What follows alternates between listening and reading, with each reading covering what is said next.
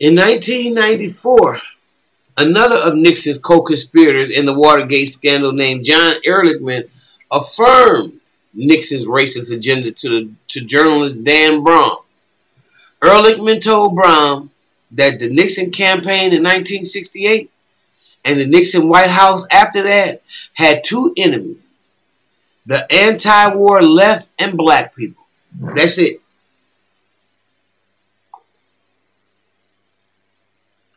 People that were anti-war and black people. You understand what I'm saying? Y'all get it? We knew we couldn't make it illegal to be either against the war or black, but by getting the public to associate the hippies with marijuana and the blacks with heroin, and then criminalizing both heavily, we could disrupt both of those communities. See it? Just divide and conquer. All it is division. That's all it is.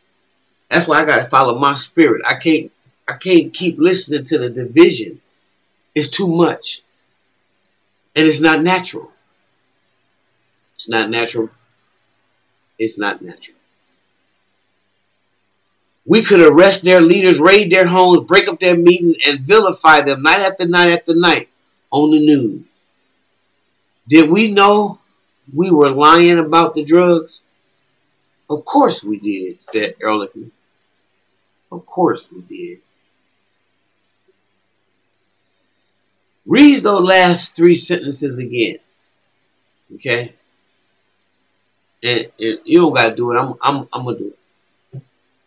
We could arrest their leaders, raid their homes, a la Breonna Taylor,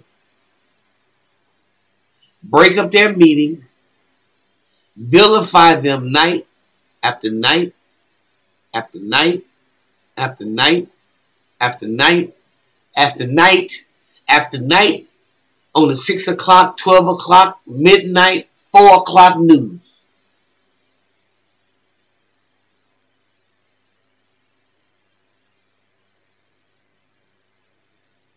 And you ask me again, did they know they was lying?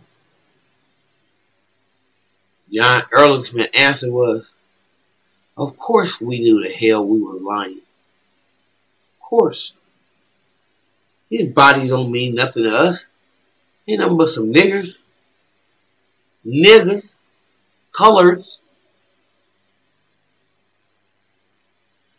As the group of George Floyd in Minneapolis proves, we still have a long way to go.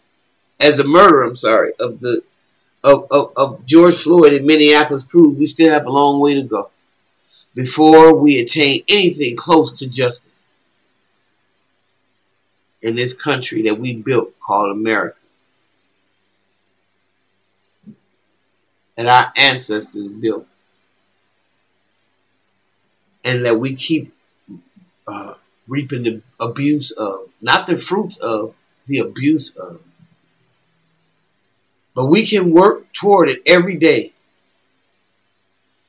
And we can start working towards that liberation by listening to Fred Hampton every chance you get. So young men, young women, make it a mantra. Listen to Fred Hampton. He was only 20 years old. He was only 20. Make it a point. Make it a point. Because the generations is counting on you. Y'all are the next movers and shakers. Be armed with knowledge so you can go out and fight the good fight. Not the bad fight, but the good fight. And with that being said, with the spirit of Brother Fred Hampton, all power to the people.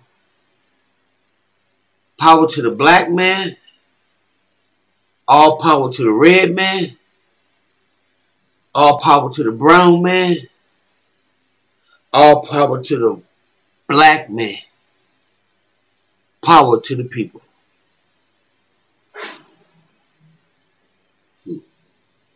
Rest in peace, Brother Fred. Rest in peace.